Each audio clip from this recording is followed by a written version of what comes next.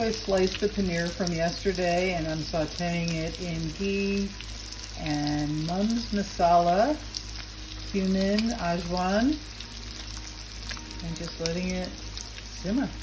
You know, the paneer will take on whatever flavors you put with it, so it's just such an awesome, pure brain food protein that you can then add healing spices and really healthy, good oil and make it into a superfood. I like my paneer to get a little bit toasty, at least in this recipe where I'm going to use also vegetables.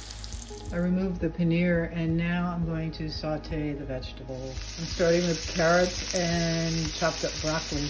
I added a little soma salt and mum's masala. And I'm going to add a tiny bit of water just for steaming.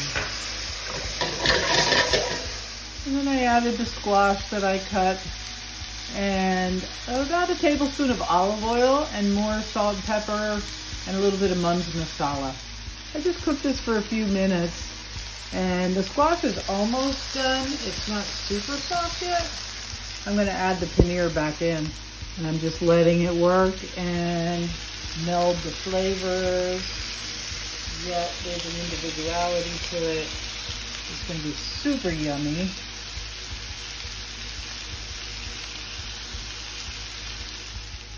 And I've been cooking brown rice over here on the side, just really plain.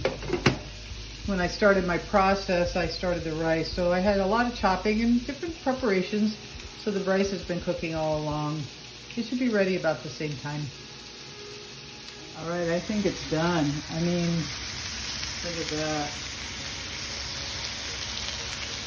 We're ready.